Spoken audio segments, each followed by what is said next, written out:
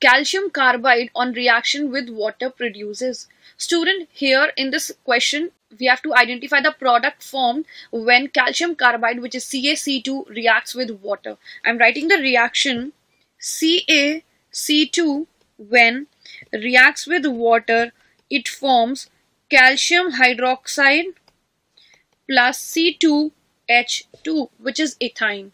So the correct answer is option number 1. Moving to the next question, students. Which of the following is not a peroxide?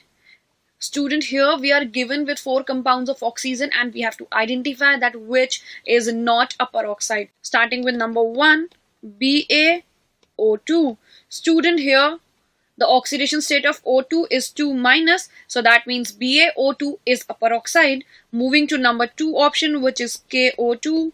Here it is O2-, that means KO2 is a superoxide. Moving to number 3, Na2O2. Here it is O2 2-, that means Na2O2 is also a peroxide.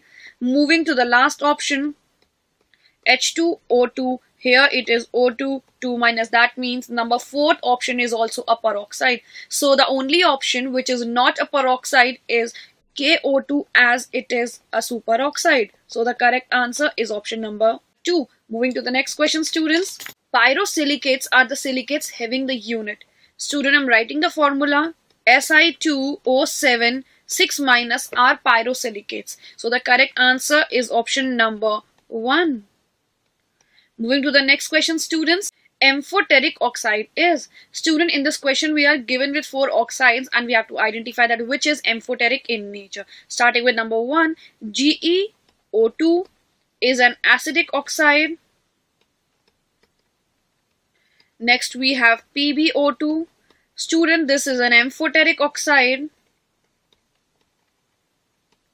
Moving to the next option, we have SiO2 and the last we have CO2. Both are acidic oxide.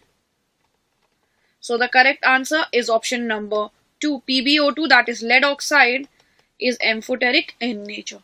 Moving to the next question, students. Which of these is a monomer for a high molecular mass cross-link silicon polymer? Student, first of all, we need to know that for cross-link silicon polymer, silicon must be attached with 3 OH, and which is possible when MeSiCl3 is hydrolyzed. I'm writing the reaction when compound third, which is MeSiCl3, is hydrolyzed. All the Cl are substituted to give OH whole thrice, and this now will polymerize to give cross-linked silicon polymer. I'm writing the polymerization reaction.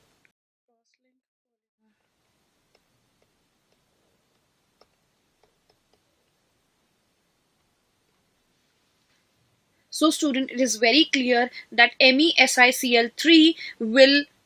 So it is very clear, students, that MeSiCl3 is a monomer for a high molecular mass cross-linked silicon polymer. So the correct answer is option number 3. Moving to the next question, students.